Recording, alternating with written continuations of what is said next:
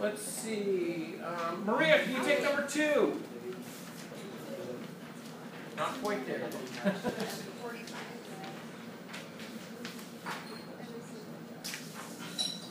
Go ahead and read it out loud and then just take a crack at it. Why did you measure the transmitted for 5 minutes or on the sample? Okay. 46.5. What are you trying to make sure of by measuring for 5 minutes on a sample that's got no enzyme? You're going to unify the questions? Yeah, it's the control. It's the control for the experiment. It's to make sure that it actually is the enzyme that's catalyzing the reaction, right? So that's our control. The second part of that question says, why did you measure the transmittance for each sample before adding enzyme? Fernanda, why? Why did you measure the transmittance before you added enzyme? Because the transmitter went to transmittance. Ben. I don't know what you're talking about, sorry. Why did you measure? Huh? For what? Pass? Pass.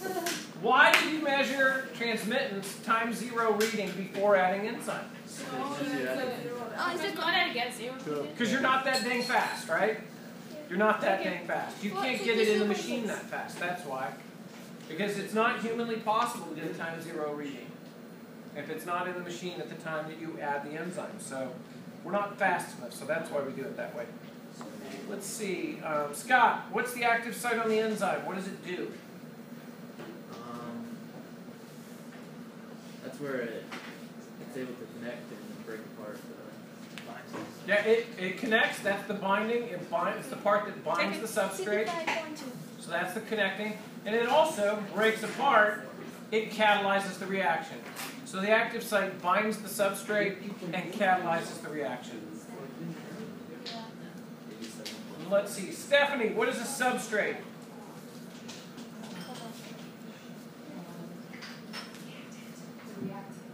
Yeah, it's the reactant in an enzyme catalyzed reaction. Reactant in an enzyme catalyzed reaction.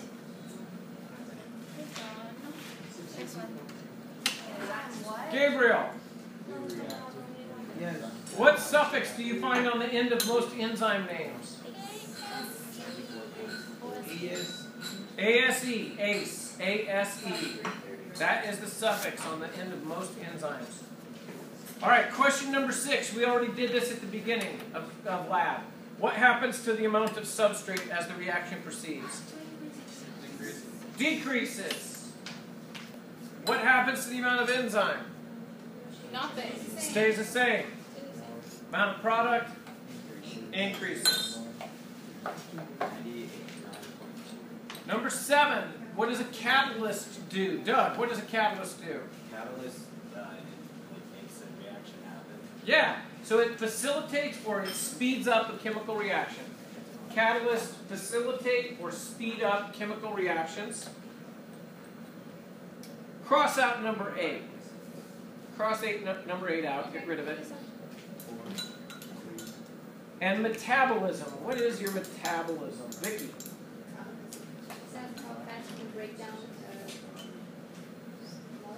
Break down molecules. A lot of people think metabolism, they think breaking down. But metabolism is the sum total of all the chemical reactions in an organism.